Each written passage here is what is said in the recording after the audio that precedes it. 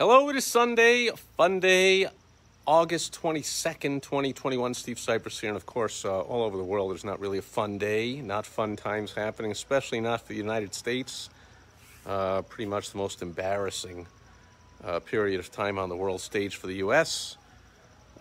Proving with this incredibly irresponsible, embarrassing, ineffective, deadly, murderous pull out from Afghanistan. Of course, we had to pull out the troops. We have to pull out before the troops helped other people get out, the innocent and the powerless get out. That's not the way it's done, but anyway, that's my point. Just coming to you today is the world needs, and you're seeing the world is crying out for a strong United States.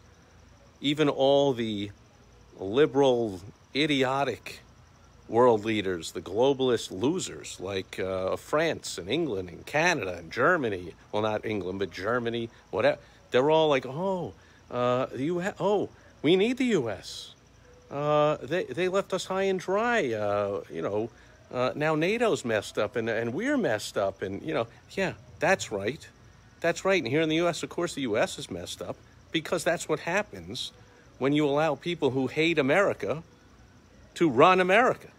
So all this, Trump is mean. Well, have you ever had a mean, tough boss? Like, who wasn't looking to make friends of you, was looking to be an effective leader? Like, who gives a rip how nice they are?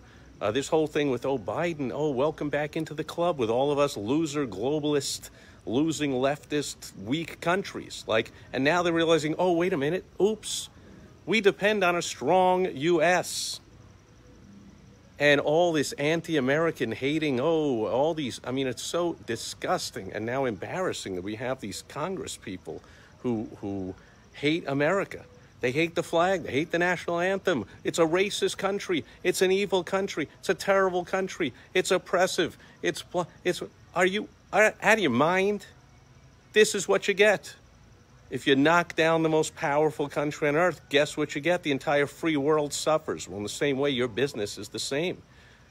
Your community needs your business, your family, your employees, your suppliers, possibly even larger than a community, depending on the rippling effect and how wide and large your target market is. Could be your whole state, could be your region, could be your whole country, could be the whole world.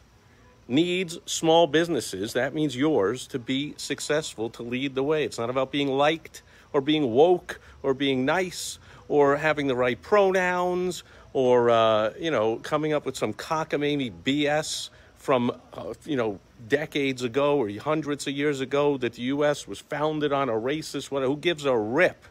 Right now, you need to do what you can to be as strong as you can, to get your business as strong as you can, just like the U.S. needs to get rid of these anti-American hating, America-hating leaders who are just dragging the country down, and with it, the entire world. We need to get back up to the strong U.S. You need your business to get up to be a strong business. I understand that 90% of Americans, at least, and I don't know what the percentage is around the world, do not own a business and therefore can look down at business owners. And we need a moratorium on eviction.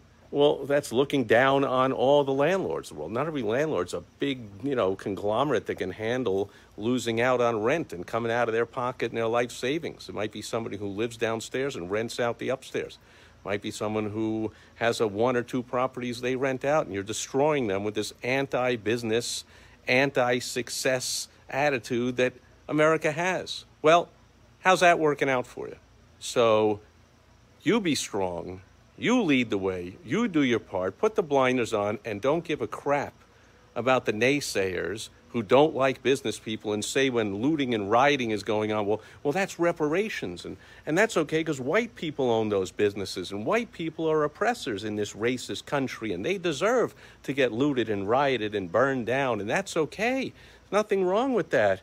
In fact, it's mostly peaceful. Well, of course, it's mostly peaceful. If 90% of the people all day long were peacefully marching, and then as soon as it turned nighttime, 10% of the people came out and were violent and looting and rioting and burning and killing, like, gee, mostly, who gives a crap was mostly people? I mean, this is just such weak crap been going on, this is what we get. We get this.